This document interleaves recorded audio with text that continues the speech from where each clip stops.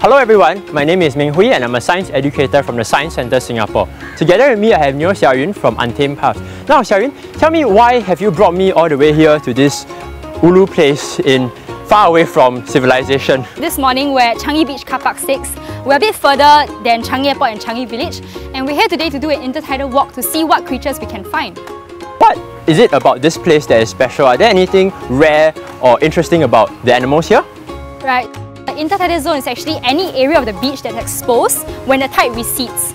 So with some skills and luck, you can actually find lots of creatures. Creatures could be swimming out into sea or they could be hiding under seagrass. Some of the creatures you can see are actually crabs, fish, sea cucumber, sea star. Sometimes you also have rare charismatic marine creatures such as rays, cuttlefish and squid. Before we head down, what should we be equipped with to handle the environment down there? I have with me my army boots. I am ready for any environment. You are indeed ready for any environment. Actually, you just need any covered footwear. My boots are quite simple, they're just water shoes, or you can wear fishmonger boots. Army boots are fine. All you need to do is just to protect your toes from getting any injuries when you're doing intertidal exploration. Nice! I also have a bucket to carry stuff to put some animals inside. Right, this is what we don't need. Actually, the animals are happy, just being burrowed in the sand or just swimming. And you can actually do a very rich intertidal exploration just by watching them in their environment. Additionally, actually putting them in buckets can go wrong in a few ways. One, you might not know, but some creatures have prey-predator relationship, so they might stress each other out. And putting too many animals in the bucket raises the water temperature and it actually creates stress for everything that's inside. So Sharon, why don't you tell the audience what are the do's and don'ts about doing an intertidal walk here? Actually, let me show you to the NParks advisory. Before you start walking, you can actually look at the advisory that NParks has laid out here. I would really encourage everyone to go with a trained guide when you're doing exploration, but also you can read about some basic facts about the marine creatures that you see before going. That will make for a much richer experience, but also minimize your damage while you're doing your exploration. Let's go! Okay.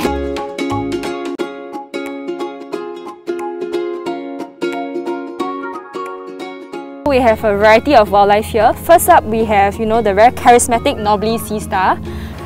I also introduced them as a chocolate chip sea star.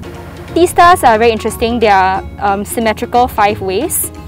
Sometimes if you see a 6-armed sea stars, you'll notice that the arms are also placed around symmetrically, evenly apart. Sea star doesn't have brains actually. Each of the arms have decentralized decision-making powers. So each of them can sense where the food is, can smell it, and they can decide where to go. This is a moon crab. Can you see actually it's really round? All of their feet are very flattened for very good swimming. And the back 2 feet especially is great for burrowing itself in the sand. So this is very different feet from the usual, let's say, flower crab that we see because those are very sharp, kind of like walking feet. I would say that the moon crab's general strategy, is either to burrow itself or to stay very still. Versus the flower crab, if we ever see it, they are trying to scuttle away. So maybe that's why the feet are kind of different. How long does it take for the waters to actually recede to expose this patch of land? It takes about 2 hours time. Oh, watch where you're going. Right here we have actually a carpet anemone. If you didn't tell me what it was or where it is, I would have stepped on it. But actually it's quite exposed. The only issue is that it's the colour of the other seagrasses. The carpet anemone is one animal. It's typically rooted to the ground, like a plant. But if they feel like the environment here is not great, like the water is getting a bit polluted, they can uproot themselves at high tide and float away with the waves to somewhere else and they will root themselves back in the ground. This is garlic bread. No, it's actually a sea cucumber. Although yes, we call it the garlic bread sea cucumber. I can see why. Because of all the folds on it. Actually the sea cucumber, they are actually related to sea stars as well. This material, some people have said plastic. This is actually the moon snail's egg sac. We saw the moon snail just now is really round. The mother moon snail actually sits in the center. They lays its eggs around it in the sand. And then she kind of glues it all together with her saliva, making this structure. So this is many tiny eggs that are glued together? This is actually, thousands of eggs because each egg is actually smaller than a pinhead. The moon snail babies that come out are also probably very small as well. Now I'm sure this is not a moon snail egg. No, this is actually the thorny sea cucumber. The thorny sea cucumber is one of 2 pink sea cucumbers that we have.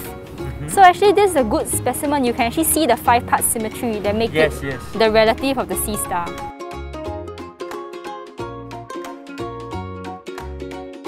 This is actually what we call worm poop of the acorn worm. The acorn worm's body is actually here, and as it moves through the sand and tries to eat the things that are living in the sand, it actually poops out the other way. So what are these round kind of like coin looking things here? For them, the sand dollars. I can see why. So sand dollars, they can get really big, you know, like this big. And they are actually also relatives of sea stars. Over here we're looking at the sand dollar trails actually. Yeah, so can you see this sand dollar has moved this way and it's here. And for this one it's moved this way and has ended up here. Why do you make an effort to pick up rubbish from the beach? Actually, we do this because the rubbish can be mistaken for food by animals. And when the marine creatures eat the rubbish, they get a false sense of fullness. Then they stop hunting for other food that actually nourishes them. Actually, they can die from that. Or they can die from having too much plastic in their stomachs. Wow, that was a frankly very amazing walk into our intertidal zone. Now, Xiaoyun, are there any other places in Singapore where we can see wildlife like this? Actually, we have lots of natural gems. In terms of terrestrial, you can check out not just Bukit Timah and MacRitchie, but also the lesser known parks such as Tampines Eco Green, Jurong Lake Gardens and Windsor Nature Park. That's amazing! Now, I have a great idea. Why not you pair up your animal spotting adventures with one of our young scientist badges? There is the bird team ornithologist badge, there is the bug team entomologist badge. And what we did today can count into the young ecologist or the young marine biologist badge.